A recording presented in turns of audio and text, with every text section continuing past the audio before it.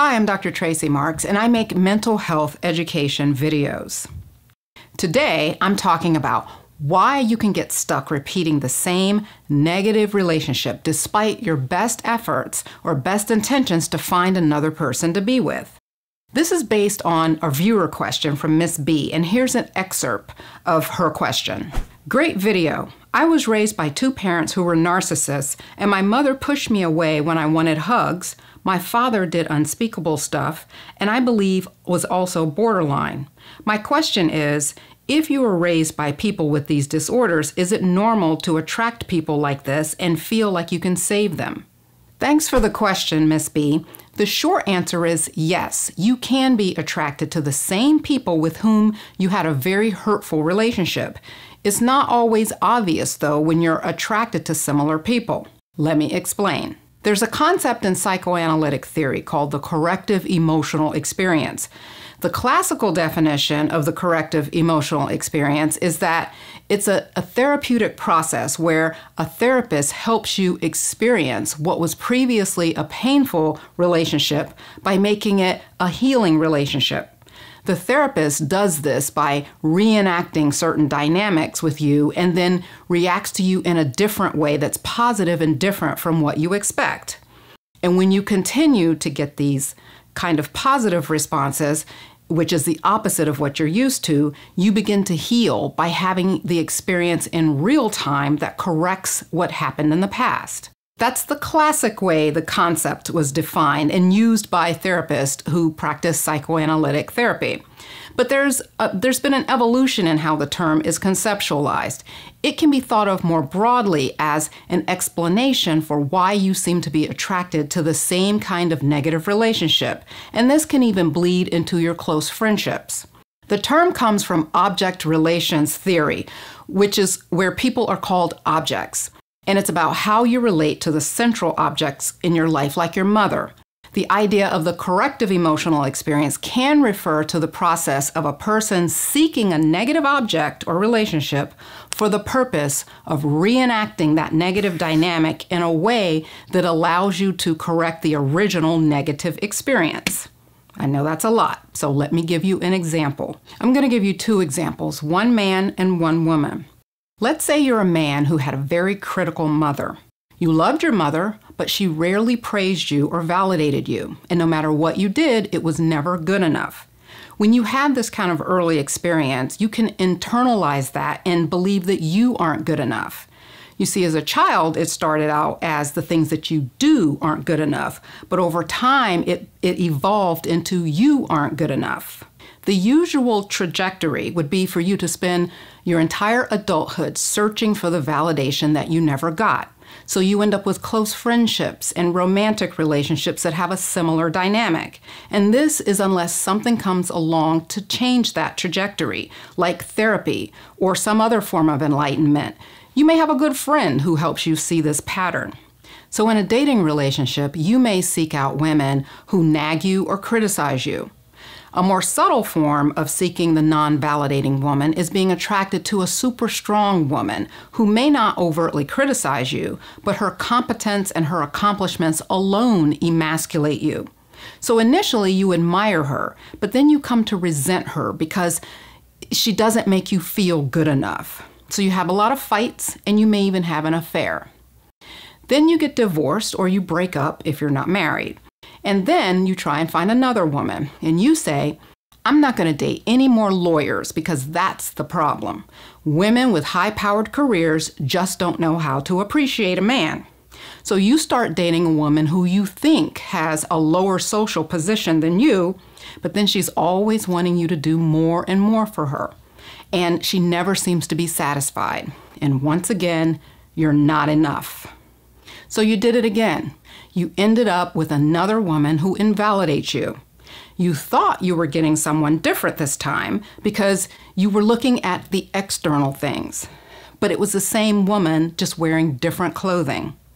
The problem is you're attracted to the invalidating woman because of your early emotional experience. And this is how you can get caught up in this cycle of repeating this negative dynamic because on an unconscious level, You're seeking the negative object so you can master the relationship this time around. This time, you are going to be good enough for her. You're going to make her appreciate you. What can you do about this? The real solution is to see a therapist. And this is not going to be a quick process, though. The therapist has to understand you and your backstory, so to help you recognize the pattern that you're repeating. Then the therapist can help you change the course and break the pattern. Now, if you recognize the pattern on your own, you could try and find someone opposite, but it's not as easy as it seems, though, because chances are you're not going to be attracted to the positive object. In this case, you're drawn to the person for the wrong reasons, but you're drawn to them nonetheless. Here's another example using a woman this time. Suppose you're a woman who keeps being attracted to the man with swagger who doesn't seem to appreciate you. He gives you his attention at first, but as the relationship progresses, he starts disappearing and you stop hearing from him on a regular basis. And just around the time you start to get frustrated, he comes swaggering back and pulls you back in. But in the end, it doesn't work out because he strings you along while he's dating other people. He never wants to be exclusive, and you realize that you always end up with these kind of men. Now, you may recognize this pattern and decide that you're going to go for the nice guy this time. But as soon as that man fawns all over you and calls you his queen, you're turned off because you think he's boring and weak. You know he's a good man, but it's hard to fake attraction. So that's why superficially just trying to make yourself be attracted to someone you're not attracted to isn't the complete answer. It's a start, but the real answer requires some soul searching and looking at the past to see what it is that you're really attracted to. Then you want to learn to appreciate the opposite of what you're drawn to. Once you see this pattern, you have to look at what is it about you that makes you get caught up in this pattern. What do you fear about the situation? Looking at what you fear may help you recognize what's going on. To illustrate this, let's go back to the woman example. On the surface, she says she finds nice men boring.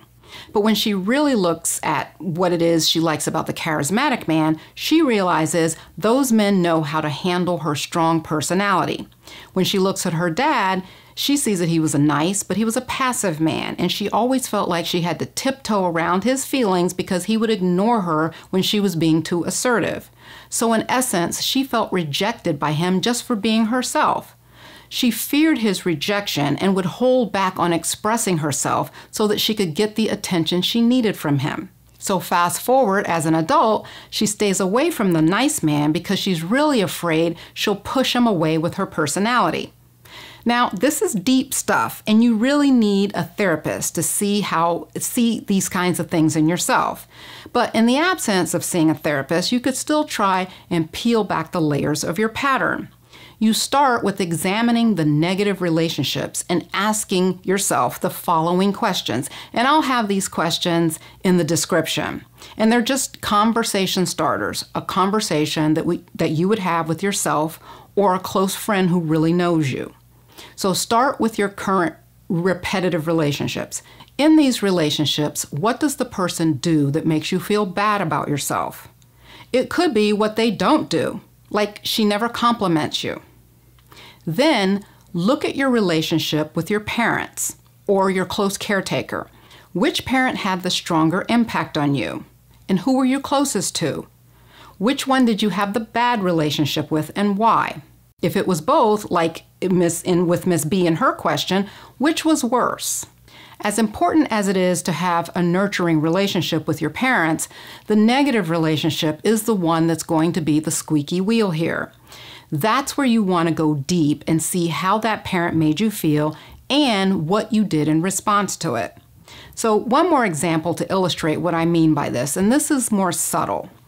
Suppose you were a child who had an absent parent, either because of divorce or because your parent worked all the time and just wasn't around very much.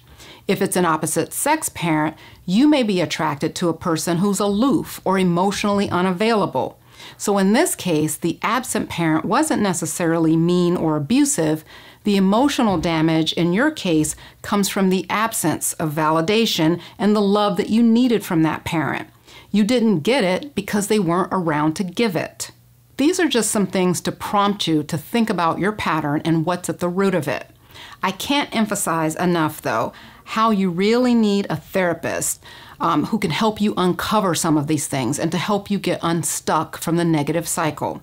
If you didn't already see my video on signs of a toxic relationship, you can watch it right here.